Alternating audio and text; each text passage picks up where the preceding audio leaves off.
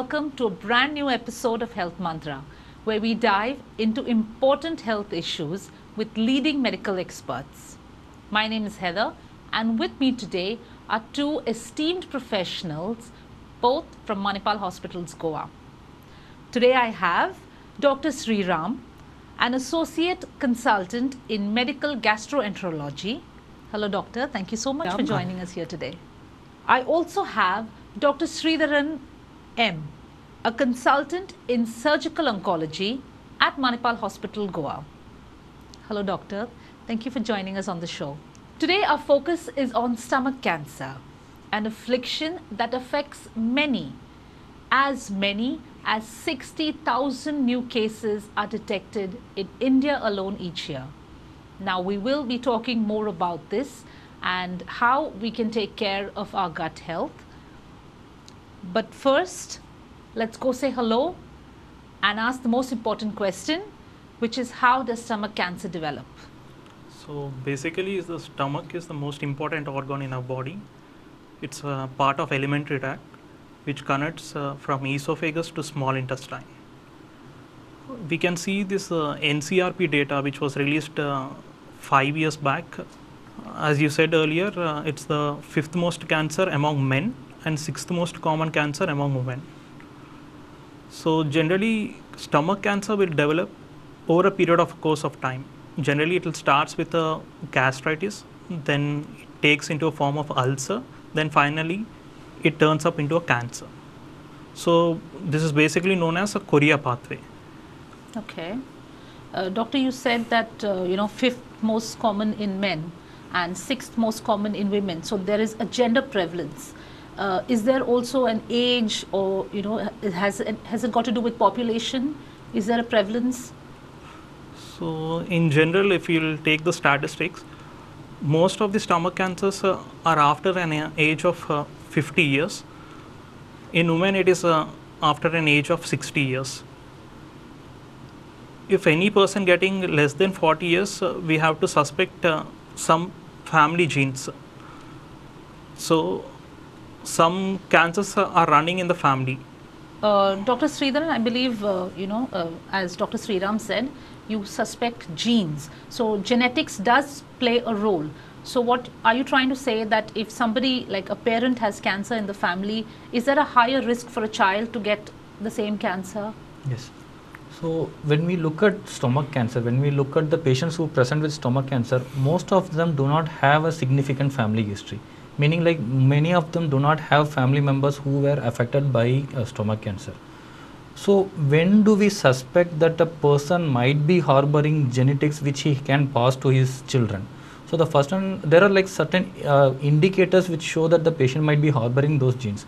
The first and foremost thing is, as Dr. Sriram told, if the patient is presenting to at a younger age group, age less than 40 years of age, and especially if it is a type of cancer, a diffuse type of stomach cancer, then we suspect that patient might be harboring that genetic mutation. The other indicators could be if there are like 2 or more close blood relatives who have a history of gastric cancer, then you have to subject that patient for genetic testing.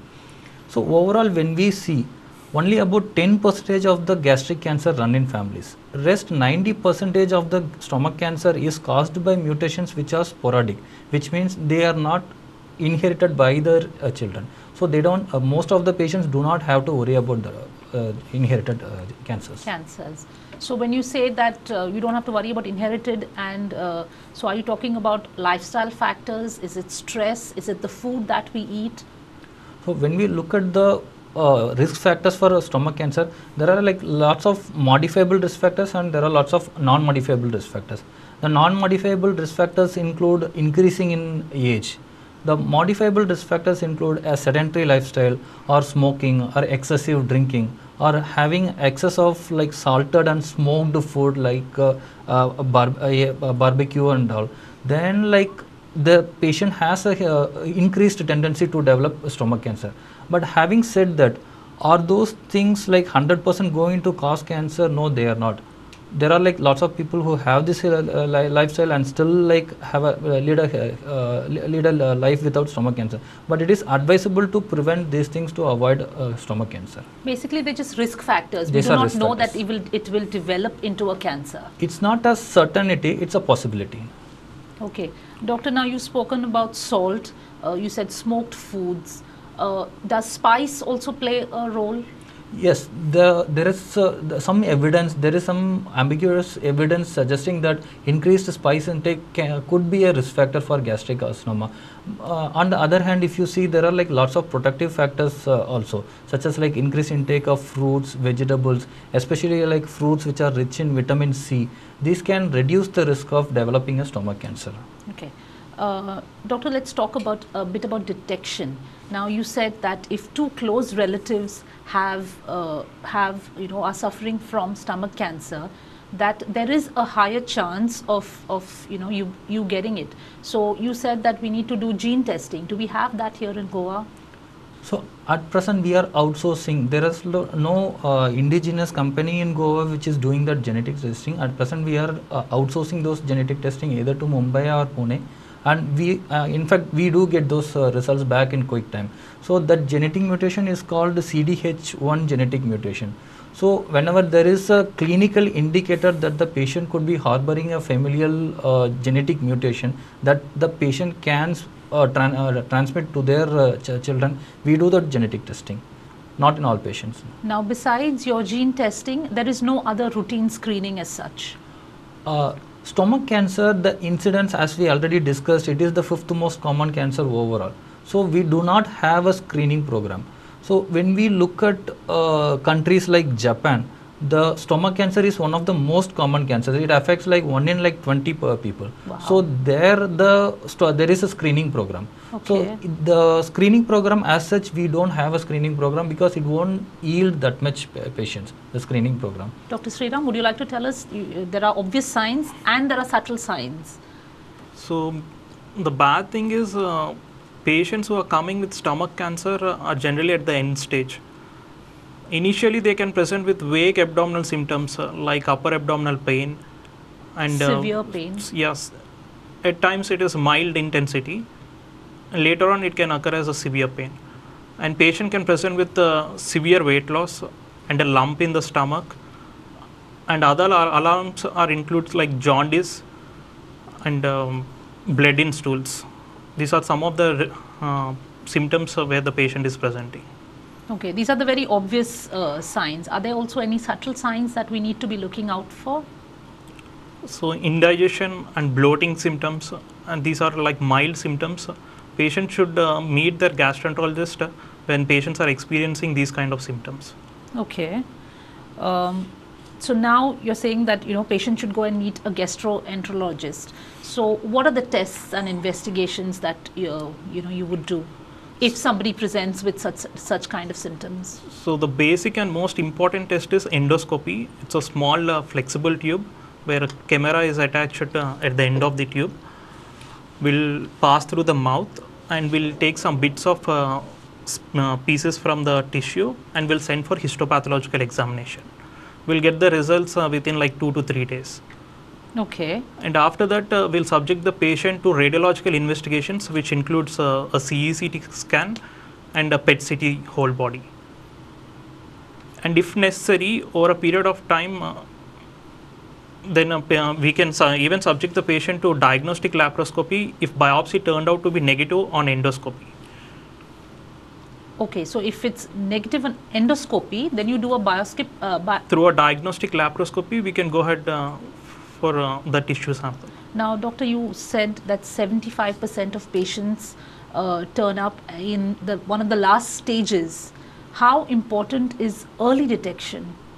Yeah, it's very important because if you see the cure rates, it's like almost like 80% can be cured when the patient present with us during early stages.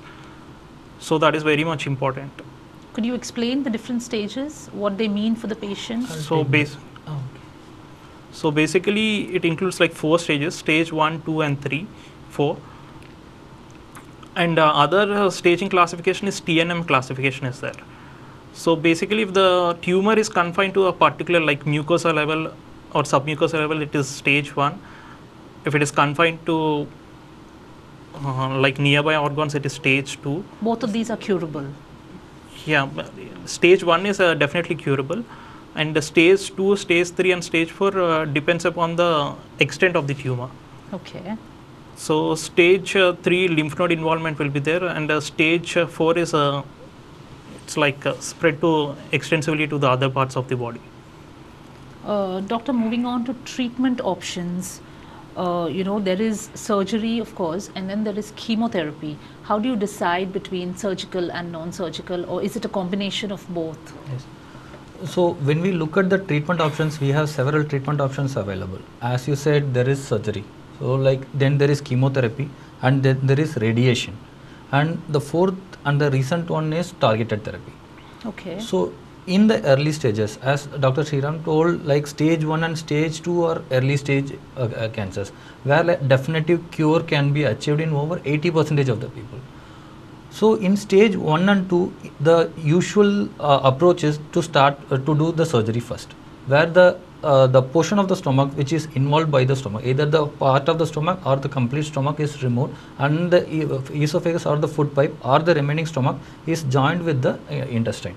So this is the surgical aspect. So after that, the specimen that is removed, the tumor that is removed, it is sent for testing. So then we get what is known as the pathological staging, which is more accurate than the clinical staging, which is depending upon the CT scan or the PET scan. So once that pathological staging is available, for some patients we can avoid the chemotherapy, and for other patients, especially for whom lymph nodes involvement were there, so they will need chemotherapy. So in stage 3 and stage 3, which is locally advanced, it is a combined modality treatment, meaning like we start the patient on chemotherapy. So once the patient receives 3 or 4 cycles of chemotherapy, usually the tumor will start shrinking. Then a scan is again done to see whether the patient is operable or not. So once the operability is assessed after the chemotherapy, then the patient undergoes the same surgery which I explained before. So after that, the specimen is again sent for testing, and depending upon the report, the patient will receive further chemotherapy if needed. In stage 4, which means the tumor has spread to other parts of the body, the treatment cure is usually not possible. So in that stage, our aim of treatment is to increase the lifespan of the patient and increase the meaningful lifespan of the person. So that will be the aim of the treatment. So the main treatment option at that stage is either chemotherapy or targeted therapy. So when does radiation come into play? Whenever the patient develops a severe bleeding symptoms, so then as a palliation, radiation comes into play. So as an additional treatment, when do you give radiation? So after chemotherapy, after surgery, if the tumor is not completely removed, then we can give additional radiation also. So these are the treatment options that are available for stomach cancer. Doctor, now apart from all of these treatment options, you said something about palliative care, and we know how important it is in any form of any form of cancer care. Could you tell us, regardless of the prognosis, can you tell us what are your thoughts on palliative care, and how can we help the patient? So palliation is one of the most important, but sadly one of the most neglected part of the cancer treatment. So what we mean when we say palliation is that like we do not give any treatment to the patient. You tell like you take the patient home because we won't be able to do anything. No, it is not. So we do the treatment which improves the quality of life of the patient. That is called palliative treatment. It can be with or without chemotherapy. With chemotherapy, if the patient has a meaningful improvement in lifespan, then we do give chemotherapy. If we feel despite chemotherapy her lifespan is not going to increase or the quality of life is not going to be great, we are going to treat the patient to give them medications which is going to improve their quality of life. Till they are alive, we are trying to make them pain free and live a dignified life. So whenever a cancer diagnosis comes, this is usually a shock to not only to the patient but also to the family members also. So as psychological counseling to the patient is also a part of the palliative treatment. Apart from that, there comes physiotherapy to improve the quality, to improve the general condition of the patient. So the when we talk about that psychological counseling, the psychological counseling has to be done not only for the patient but also for the family members, to what to expect and what to how to care about the patient. Doctor, Dr. Sriram said that 80% of cancers are curable, but only if they're detected early. So is there anything that you would like to tell our viewers, any little tips or something that, that would help them? Yes. So in the early stages, the symptoms of gastric cancer is usually vague. So the patient will feel a sense of indigestion or a sense of gas catch. That is the usual symptoms that each and every one of us in our day-to-day life face. If these symptoms are persistent, it is important to consult a medical gastroenterologist to have a upper endoscopy done. In endoscopy, they see the inner lining of the stomach to see whether the cancer is, whether the mucosa is normal or not, or whether there is any problematic cancer present or not. If the cancer is found at this stage, it is usually curable. So if once the stage increases, then the symptoms becomes more profound. The symptoms like a sense of obstruction, a sense of early satiety, they have little amount of food and they immediately feel full. Or even later stages, they'll have whatever they eat, they keep on vomiting. These are like later symptoms. So whenever there are like persistent gas problems, it is always advisable to have something called opportunity screening. You screen yourself whether to check for yourself whether you have a cancer or not. Okay. So I think the key takeaway here is that it is curable. Stomach cancer is curable. Yes. So if the stomach cancer is detected in stage 1 and 2, it is almost 80% of the patients can survive for 5 years or more, the definition of a cure. Once it becomes stage 3, the cure rate drops down to 40%. So in stage 4, hardly 5% of people survive beyond 5 years. Doctor, now you said that, if you feel uneasy or you experience any of these symptoms, it is better to go and see a gastroenterologist who will first do an endoscopy. Dr. Sriram, I believe that is your area of expertise. Can you tell us about the role of endoscopy in detection and treatment of gut cancer? Yeah, basically in carcinoma stomach, we'll do an endoscopy for a diagnostic purpose, and during later stages, we'll do it for a therapeutic purpose, and palliative care is also there. So initially for diagnosing cancer, we'll take biopsy from the site of the cancer and we'll send for histopathological examinations. And apart from that, when we detect like early gastric cancers, when the cancer is confined to the mucosa level, then we'll go ahead with the EMR, that is known as endoscopic mucosal resection. And if the cancer is confined to mucosa and submucosal level, then we'll do an en bloc resection, which is known as endoscopic submucosal dissection. On later stages, if the patient presented with an obstructive symptoms, difficulty in passage of food into the small intestine, then we'll place an enteral stent so that the patient get relief of the obstructive symptoms. Okay. Another question that I had was, Dr. Sredharan, you spoke a little bit about the CDH1 gene, and in case of, say, breast cancers, we have Angelina Jolie, who was one of the most famous cases where she did an entire breast mastectomy. Now, in cases where you're saying that there is chances of passing on the CDH1 gene mutation, do we recommend prophylactic stomach removal? What are do the pros outweigh the cons? Do we do that here in India? That's a good question. So in CDH1 mutation, the risk that the person will develop a stomach cancer is almost like 80 to 90% throughout their in their lifespan. So in that case, the most advisable treatment option, the treatment option that is generally advised, is to have a prophylactic gastrectomy, meaning like to remove the stomach in the entirety before the patient's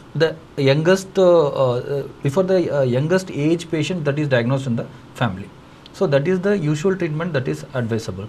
So when we look at the CDH1 induced stomach cancer, it is usually diffuse, meaning like it does not happen at one site, it can happen at multiple sites. So the screening in the stomach, it can happen at multiple sites, and they can grow simultaneously also.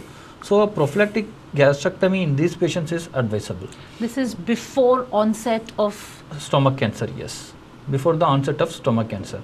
So when we look at the nutrition aspect, whenever the a part of the or the complete portion of the stomach is removed, the patient will have some sort of nutritional deficiencies which need to be supplemented. The first and foremost is the patient can develop anemia due to deficiency of iron. The other one is vitamin B12 deficiency. So iron can be orally supplemented or preferably through injection. Vitamin B12 the patient has to take once in 3 months injection, IM injection or IV injection to replenish their vitamin B12 levels.